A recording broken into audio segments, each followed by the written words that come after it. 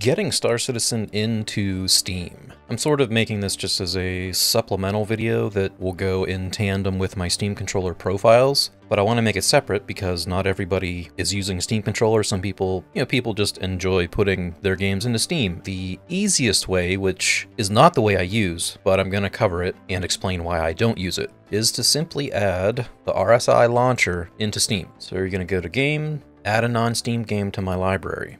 Browse. The default location would be Program Files, Roberts Space Industries, yes. You're going to go into RSI Launcher, bam, add that into Steam. And if you do that, it's going to work.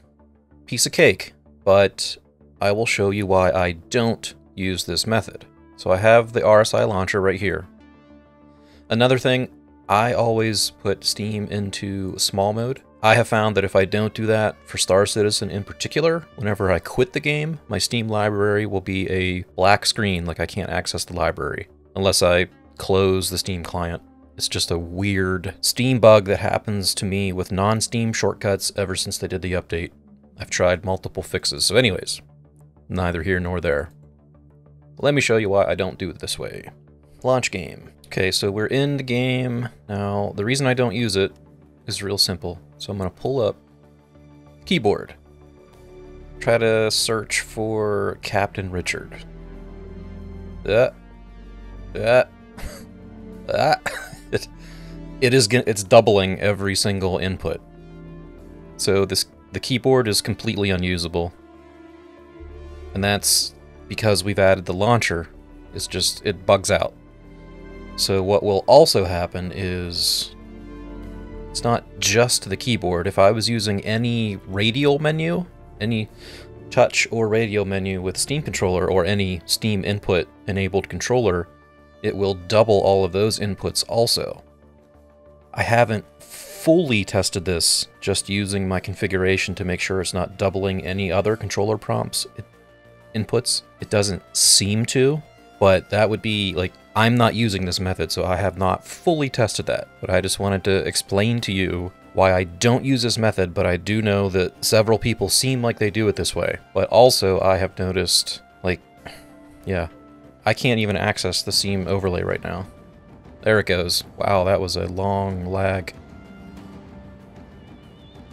It's, well, right there, you can see it's bugging out. Oh, and it's being super laggy. So if you do not really need to use Steam Overlay and you just want to do the quick and dirty, easy way, you can just add the RSI launcher. I'm not doing that. I will show you the other method, which is a little bit more tedious, but it will give you full Steam Overlay functionality. So the other method is same thing. We're going to go add non-Steam game to my library. Browse. Go to the same location, the install location. Go into Star Citizen. Go into Live, Bin64, Star Citizen EXE. Add it this way. You have it added. I will show you the error that you're going to get, because this is where it gets a little tedious. Bam, see, we just crashed. Couldn't find user information. I knew that was going to happen. So what you need to do, pull up the RSI launcher. Ideally doing this outside of Steam completely, like I could do it through this shortcut, but I'm probably just going to delete that shortcut because I will not play the game through Steam that way. So launch the game. And then while the game is still running, Alt-Tab, go into that live folder. This is what you need. Login data JSON. Copy it, paste it on your desktop. Or, just paste it somewhere outside of this live folder. Just as a tip, because you're going to need to do this. You will need to do this for every patch, and probably maybe like once every 2 weeks. Just, every so often, if you get an error that you can't log into the game, this login token needs to be updated. So what I would recommend is from this live folder, just create a shortcut. Like I keep that in my start menu right here. I have my RSI launcher. Star Citizen install. I click it, it takes me straight to this live folder. So I could grab that file. Because what's going to happen when I quit the game, it's because we still have the launcher open. Bam, see that? It just ate the file. So close the launcher. paste that login data JSON file back in there, and that's it. Now you're good to go. Now we can launch the game, and everything's going to work perfectly fine. I can easily access things in the Steam overlay. Everything's nice and snappy. I could go up here, pull up the keyboard,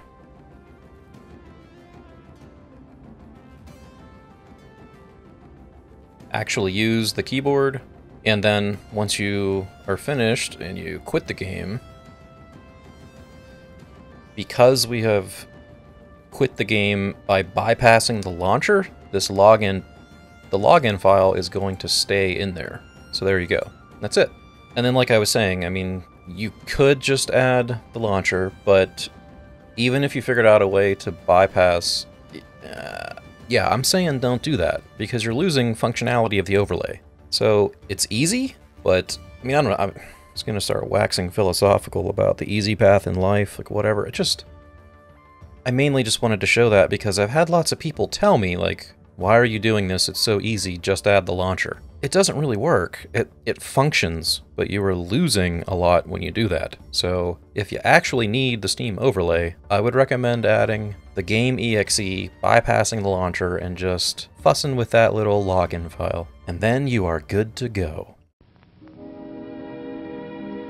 And now, folks, it's time to say goodnight. We sincerely appreciate your patronage and hope we've succeeded in bringing you an enjoyable evening of entertainment. Please drive home carefully and come back again soon. Good night.